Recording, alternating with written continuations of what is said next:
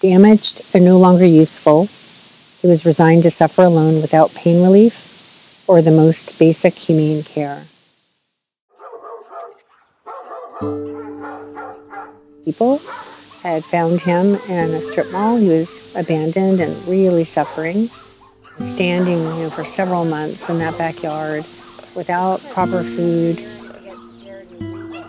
The dog was lunging on a chain and just kept lunging on this chain, and he was really scared, and he couldn't see out of his left eye, and there wasn't a gate. There was just a small little access from the driveway into the backyard, and he just didn't want to walk through it.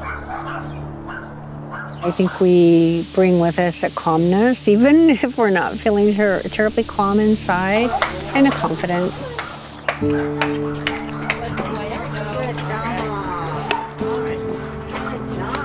And I do think that instills trust with horses.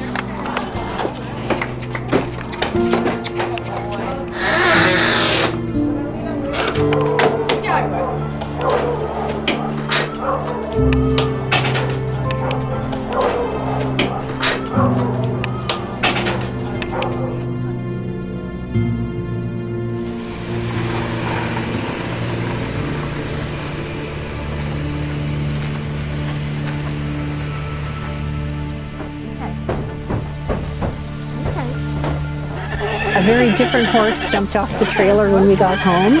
Lo and behold, we have a stallion. I need a chain, please. Like right away. For Mikel, it's a very different story. Consider the fact this poor horse had been isolated for months. No equine companionship at all.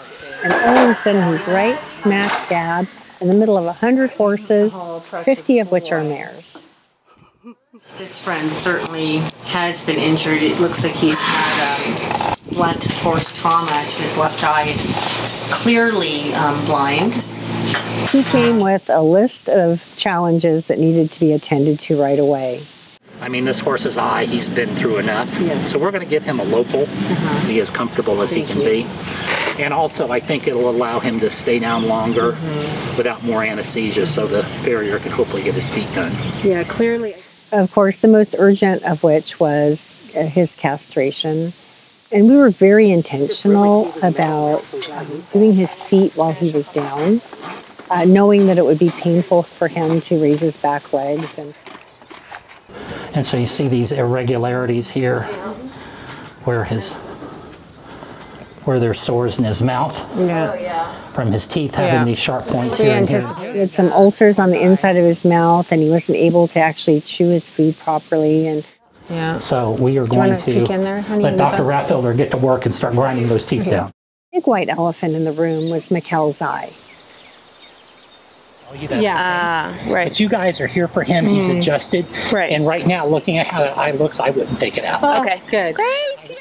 Mikel was starting to act and feel safe. I've never known a horse before that came in so damaged, so stoic, and a few months later to be playful, cheerful, wanting to engage, and he has a best friend, a mini mule, who also is blind in his left eye, Cactus Jack.